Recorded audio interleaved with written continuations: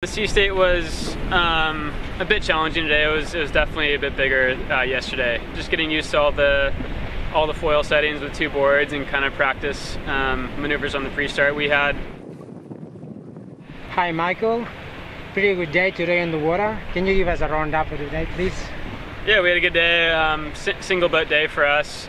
Just kind of gearing up for some two boating next week. But yeah, we had great breeze all day out of the southeast, south, and anywhere in the range from like 9 to 14 knots. And we did two full kind of crew rotations and just practice boat handling and some pre-starts and practice race laps. We saw some pretty good crashes on the pre-start with two foils down. Like, were you really pushing the boat hard, or what happened there? Yeah, we're just, the sea state was a bit challenging today. It was definitely a bit bigger yesterday when we sailed with America. But yeah, I mean, it's just getting used to all the foil settings with two boards and kind of practice maneuvers on the pre-start. We had our race software on the boat and kind of living ourselves a pretty small starting box, so we're just trying to stay really slow and stay within the starting box. We're just trying to push our pre-start maneuvers a bit harder, so a bit of crashing as well. And we saw some big crashes too when sailing flat out downwind. What happened?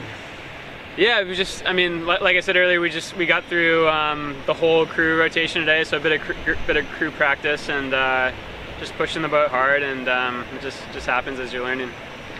So for you today as a dreamer, yeah, what was the hardest bit?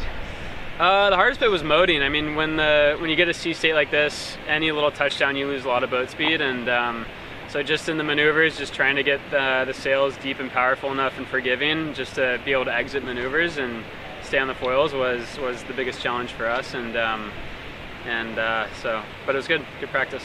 And how about the youth sailors on board?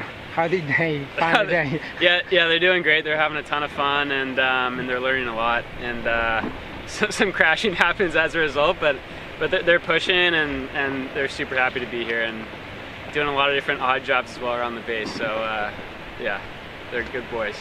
And can you give us a quick explanation on a typical day for you today as a crew? Yeah, we went on a team cycle in the morning, which was good, and then we got here for a debrief and like a plan of the day meeting, and got all the sails prepped and comms prepped, and then out on the water. And what next after now?